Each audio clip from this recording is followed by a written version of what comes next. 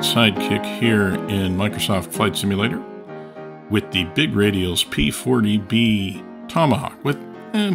Well, this was originally going to be sort of a review of the model because, to be absolutely transparent, Big Radials provided me with a review copy and I really wanted to make a review video. But then I found something out. I really did not fly this plane very well, and I didn't feel like I could review it, so I've actually had to spend a fair bit of time not only learning how to fly the P-40, but going back and reviewing just warbirds in general. And I kind of wanted to make a video about the P-40, but I also wanted to make a video a little bit about the challenges of flying warbirds in, let's call them, modern flight simulators like Digital Combat Simulator, Microsoft Flight Simulator 2020, and probably IL2 a little bit as well. So this is kind of going to be a combination of a review of the P-40 model, which really does deserve to be reviewed and does deserve to be tried, by the way. But also a little bit about my musings on why I have found it so difficult to learn to fly this aircraft. I won't say master it because I'm nowhere close to that. But anyways, let's jump in the cockpit, get the airplane started. We can talk about all of that as we go along. Okay, here we are in our P-40 cold and dark. We're at the Gatineau Airport in Gatineau, Quebec, across the river from Ottawa. I'll talk a little bit more about that in a minute. And the flaps and gear levers are in the correct locations. And we're just making sure we got our mixture to cut off, propeller forward, crack the throttle about 1/4 inch. All of that looks pretty good. We have fuel in both of the wing tanks and the fuselage tank. So we'll go to fuselage for the fuel selector for the checklist. All of these are this is the checklist coming from the Big Radials manual, by the way. Parking brake is on. Carb heat is cold because we would push it to make it hot. And we're going to open the cowl flaps all the way. And now we're ready to start the start sequence. First, we're just going to get the switches on. Battery generator lights. Fuel pump. Yeah, we're going to put the fuel pump on. And we need to get the ignition, prime it once. We still haven't put the magnetos on, so there's not going to do much point in starting it. So we get the ignition on, left, right, and both. All right, clear prop. And we're going to push the switch down to energize the starter. Count to 5. And then we're going to, oops, didn't work. Let's try that again. Push down, count to 5.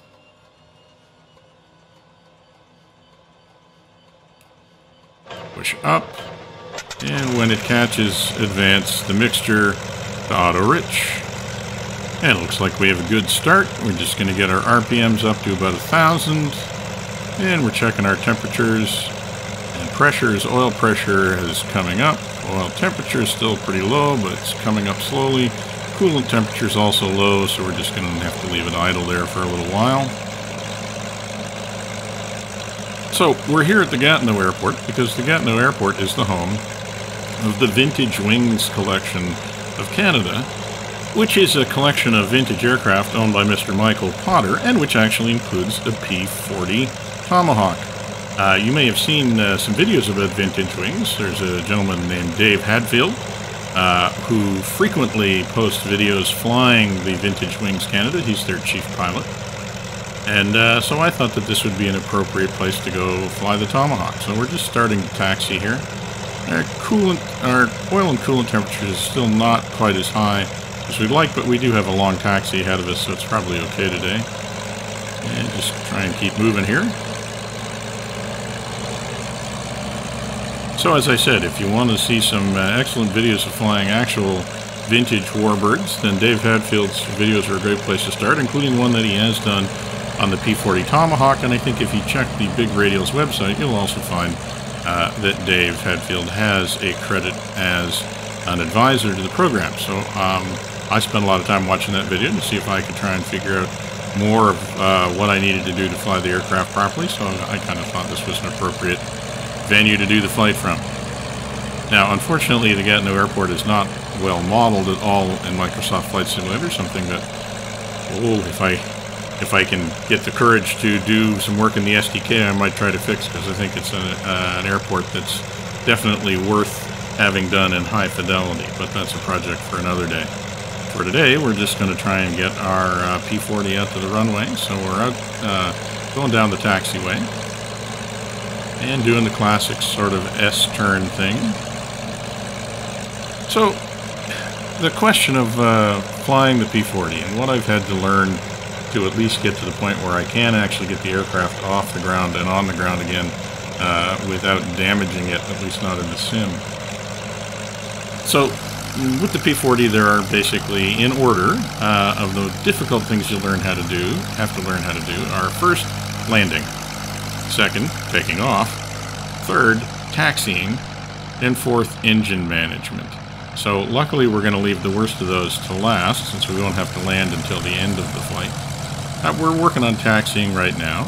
As you can see, the main thing about taxiing is definitely do it with the canopy open if you can, so you can lean out the sides. Do not let the speed build up too much. With tail draggers, you can't apply the brakes very firmly or they will nose over on you. So P-40 is no exception to that. So you don't want to get it going so fast that you feel like you have to stop it in a hurry. And of course, you can't see anything over the nose. So one trick that I've found in taxiing, at least on the runway that's wide enough, is instead of just S-turning all the way down the runway, I'm just driving next to the center line and keeping it in view out, kind of leaning out the left-hand side of the cockpit and watching the center line. It seems to work fairly well. So the main thing is just to modulate your speed, and remember with one of the things about these old piston engines is that, and the constant speed prop modules, is that the RPMs do respond a little bit more slowly than you might be used to. So just because you put the boost up doesn't necessarily mean that the prop follows. So it does take a little while for power to build, but then it also takes a little while for the power to drain off. Find once the aircraft is moving, it does hold its speed pretty well. It's pretty slippery on the ground. I'm not sure if that's realistic or not, but it definitely means you don't want to taxi with a lot of power on it. So we're getting down to the end of the runway here. We're going to pull off to the right, then we're going to swing around, and we're going to do a little bit of a run up now that we've finally gotten our temperatures up close to where they should be. We're probably actually going to have to warm up the engine just a little bit more before we do that. So that brings up, well, let's talk a little bit about engine management. The engine does require a little bit of attention, like in any warbird. You basically have to make sure that it doesn't overheat, which it will have a tendency to do if you're not careful. Overheating will be a combination of running it at high power, but also running it at low airspeed. So for instance, on the ground or in the climb, and that's why you want to pay attention to your cowl flaps and make sure that they're set appropriately. So if you're climbing, you want them in combat climb. If you're on the ground, you want them full open. And then you also want to make sure you respect the limits on how long you should have the power up above its maximum, which is really 40 inches of boost is the practical maximum, but 35 is really the cruise. Okay, so you can see our temperatures are a little bit low. We want 60 degrees on the oil temp and about 80-85 on the coolant temp. So I've closed the cowl flaps and I'm running the engine a little bit above idle, and you can see the temperatures are climbing very rapidly. It's important to get the temperatures up because the engine doesn't really run consistently until it's warm. So if you try to do the run up and the takeoff before it's warm, you won't be getting consistent results. So now that it's basically warmed up, I'm going to open the cowl flaps all the way, make sure we don't overheat it. And then we're going to do our run-up procedure, which consists of getting the boost up to about 28 inches, letting the RPMs max out, should be around 23 RPM, 2300 RPM. And then we're going to switch from both mags to the right and then the left, and each time we do that we should see the small drop in RPMs, and this is just to check that both mags are working. Okay, well, there's a small drop there, but it's very small, so I guess the right mag is working. Back to both. We get back maybe the 50 RPMs we lost, then we go to left. Once again, a very small drop, then we put it back to both. And you can see that's driven our temperatures up a little bit. We're going to check, make sure the runway is clear. We're going to pull back to idle. And we're going to set our rudder trim to 2 notches. And our elevator trimmed to 3 notches to get ready for takeoff. One more check down the runway. And I'm actually going to close the canopy. The procedure says you should fly with it open, but it's just one less thing to do after you take off, so I like to close it. So we're going to get out on the runway here and take a look at taking off. Now, as I said, this is probably the second most difficult thing to do in the P-40, and full disclosure, I am working with auto rudder on. Just because I still haven't gotten to the point where I can consistently do this with it off. And it's still a challenge. So, we've gotten ourselves out on the runway, we've gotten ourselves straight, so we're just going to advance the throttle now. I like to keep it around 30 inches of boost until it gets rolling. We get the stick all the way back. Let us build a little bit of speed. Now we're pulling the power all the way up slowly, and now the rudder dance is going to start here pretty soon.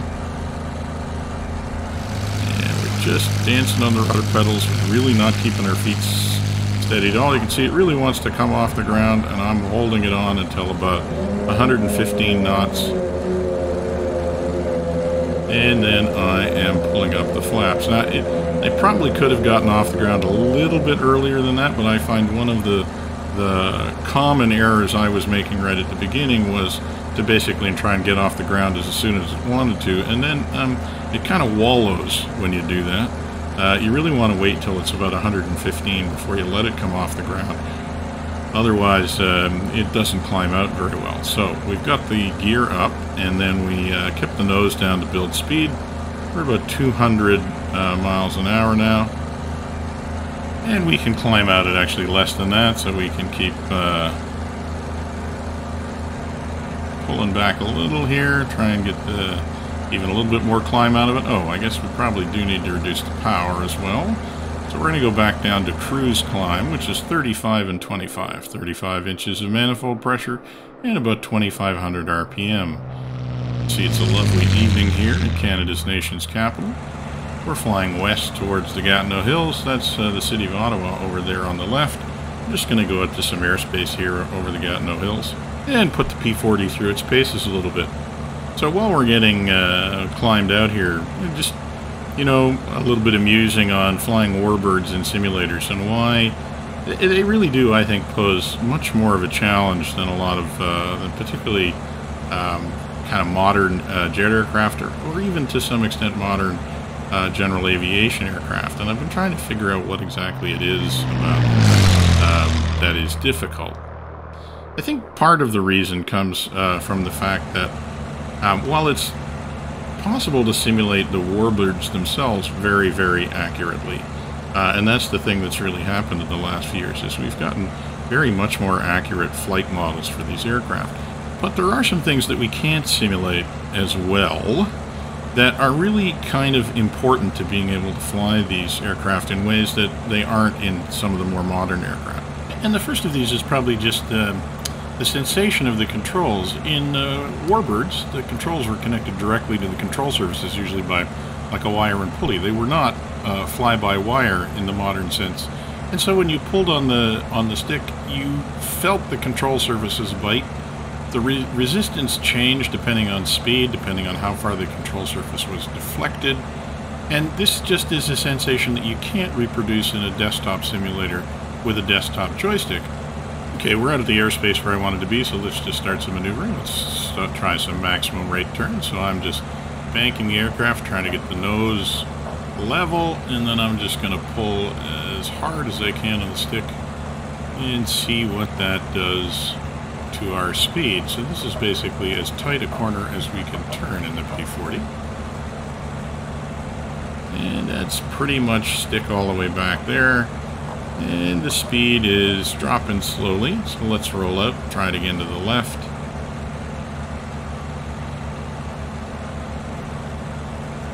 I think we'd probably come around a little faster to the left, but I think we lose speed a little bit more quickly. Maybe that makes sense. But we're coming down to around 150 miles an hour now, so just finish this turn and roll out. So of course that's the other thing that we can't sense in the cockpit that was absolutely essential to flying an aircraft like this, is we don't get the full body sensation of flying them. If I'd been flying that turn in a real aircraft, of course I would have been pulling significant G's. And I would have actually felt a lot of the things that I needed to feel in order to fly the aircraft accurately. Now, the sims are great about providing sound feedback and a lot of other ways of trying to send you messages about what the aircraft is doing, but it doesn't really replace what you would be feeling if you were actually flying in the aircraft. And that's makes it difficult, I think, more difficult to fly warbirds than any other aircraft, because they really do depend on that sense of feel, I think. Okay, let's do a classic maneuver here. We'll just pull ourselves over into a loop. We've gone vertical, get past the vertical, waiting for the horizon to come down. A little bit less back pressure on the stick. Pull the power off a little bit as we come through, put the pressure back on the stick, and get ourselves a nice graceful loop.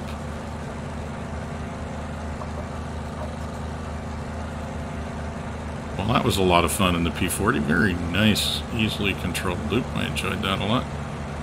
And again, flying that procedure in an actual aircraft would have you would have had a lot of tactile feedback, a lot of you would have felt a lot of things that would help you fly it more accurately.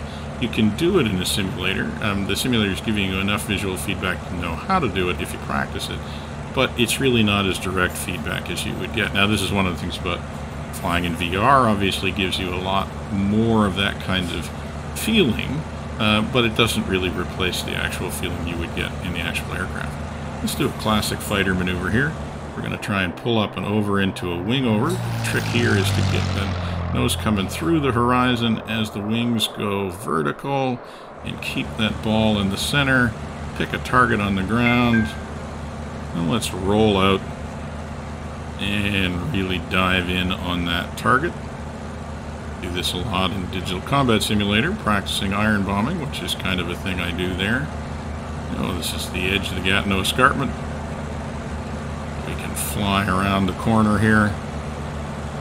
Alright, well, if you don't enjoy doing that in Microsoft Flight Simulator in the P-40, then I'm just not sure that we should check and make sure you still have a pulse.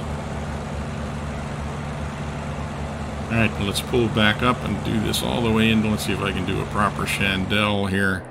Try and pull up, pull up, pull up, pull up, pull up, and finish the turn just above stalling speed. Well, and lost the coordination there at the end. Not a great chandelle, but not a bad try either. Okay, let's get back to cruise power settings, get a little bit of a climb on here. Turn back to the left and head back over town. We've drifted a little bit far to the west here. So as you can see, the P-40 really is a hoot. It's a great aircraft to fly. The cockpit is beautiful. It's an immersive experience. I really can't say enough about how much I enjoy flying this aircraft once I get it off the ground and before I have to put it back on. And those really are the two places where flying a warbird becomes a huge challenge, and we'll talk a little bit more about that in a minute. But first of all, I feel some aileron rolls coming on here, so let's get ourselves straightened out and headed back to the east here. And there is the nation's capital over there on the right. Lift the nose and try and do a slow roll, bit of top rudder, push forward on the stick, bit of top rudder, well, not enough top rudder. Okay, well, that wasn't too bad, not the greatest roll. Let's try and do it a little faster. That was a little bit better. Whoops!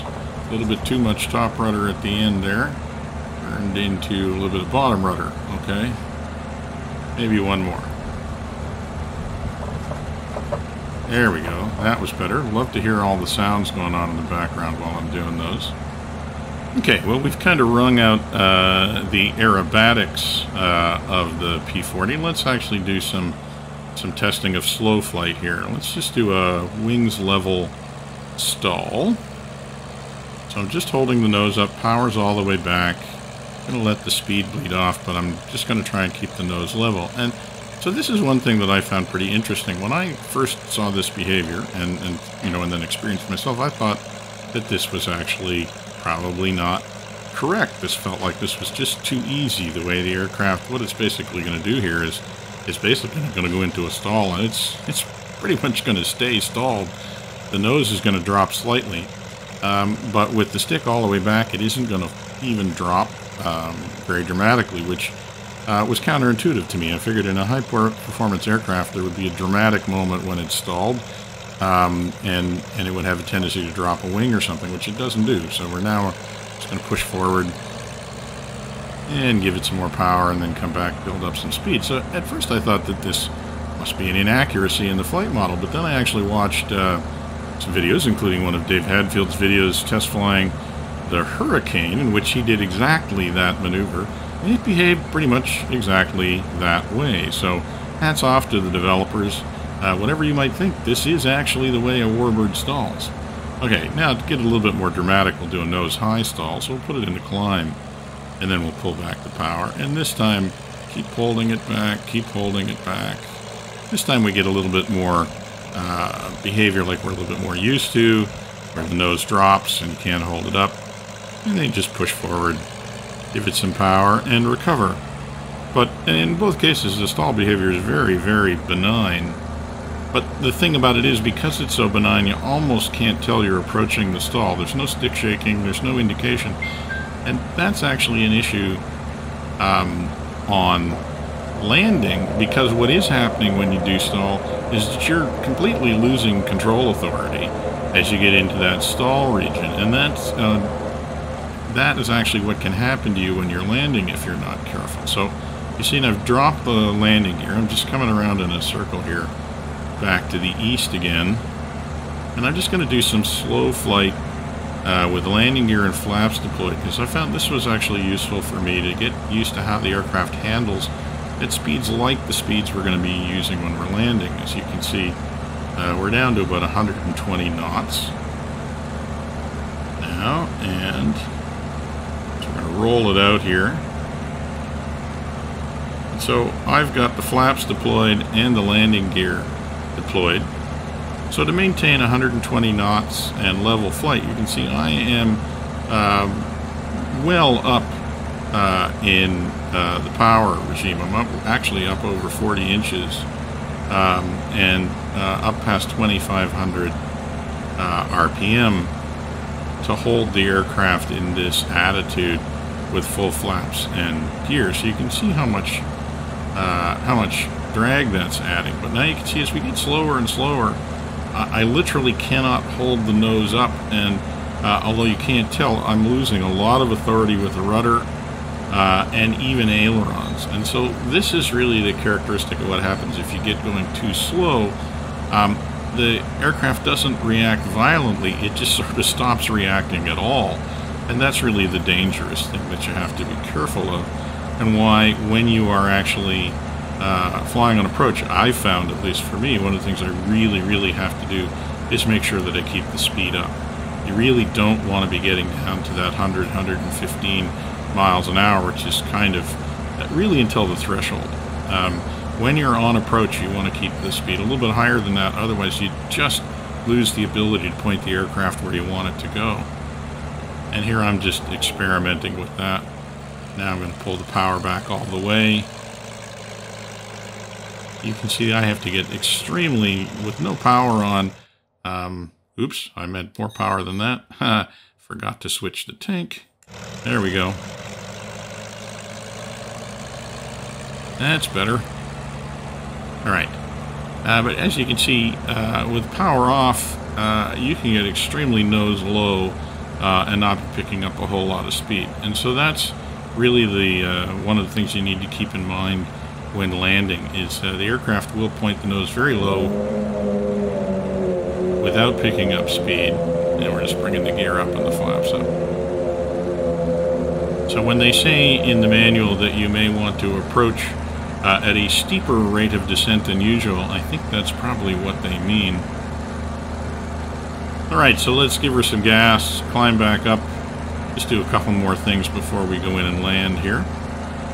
And just, you know, my final thoughts on this whole issue of what is making warbirds more challenging to fly in simulators these days. And I think really it comes down to a combination of that tactile feedback and the lack of sensation, and also the fact that you know, they really were a handful, because you know, you got as the manual says, 1,200 horsepower out there turning a very large, heavy propeller that generates a lot of torque, which is quite different than the straight-ahead acceleration you get in a jet.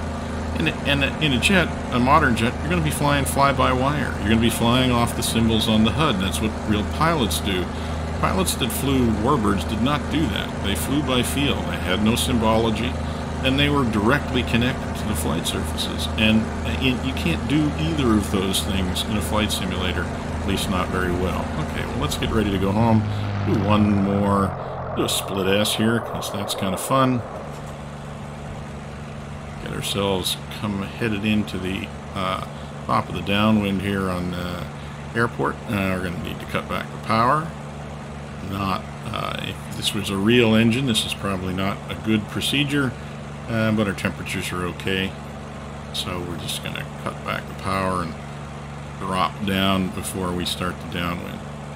And, you know, you can particularly see why all of those things particularly become an issue on on takeoff and then on landing, because sensing what the aircraft is doing in yaw is one of the things that's very difficult to do in a simulator without really watching very carefully what's happening. For instance, watching the slip indicator. In a real aircraft, it would be much more obvious. You would feel yourself moving side to side. And I think that the rudder control would be much more natural, because you would feel the shifts, and that would kind of be transmitted directly to your feet. And that's the other problem.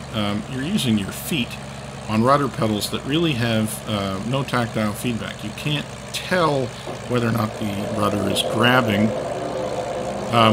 by how your feet feel, by how your rudder pedals feel. So it all makes it just a little bit more difficult. So we're putting the gear down. Now the procedure here, at least for me, is to stay on downwind, try and stay more or less level, but keep the speed at around 150 miles an hour until we decide we're almost ready to turn base. And we're going to start deploying the flaps and letting the nose drop. So all of which, I guess, maybe is a little bit of an excuse for why has it taken me a month or more of pretty much constant work to get good enough to even make a video about this. But I think there are some reasons, and I think that if you, like me, are struggling to fly these aircraft as well as you would like to, I think there's some really good reasons. And really the only way to overcome them is just to practice. Of course, the hard thing to do is to figure out how to practice right. And that's been my hardest issue. I can tell that it's not working, but I don't know what to do to make it work. And until you can figure out something that works, you can't really practice it and get good at it. So if you're like me, maybe this video will help you a little bit, A, feel better about the fact that you're struggling, but also maybe I'm showing you some things here that maybe you haven't tried, maybe be useful for you. All right, we're on base. We've got 2 notches of flap down. I'm going to put the 3rd notch in just as we come in. As you can see, we look like we're pretty high compared to where we would normally be, but we're going to fix that here in a minute. Now, one thing that I noticed that seems to be particular to the Tomahawk is that it does tend, I don't know what it is, but it tends to crab a little to the right. If I aim straight down the runway now, I'm going to end up drifting left. So I'm aiming a little bit to the right. And I'm pulling back the power a little, letting it drop.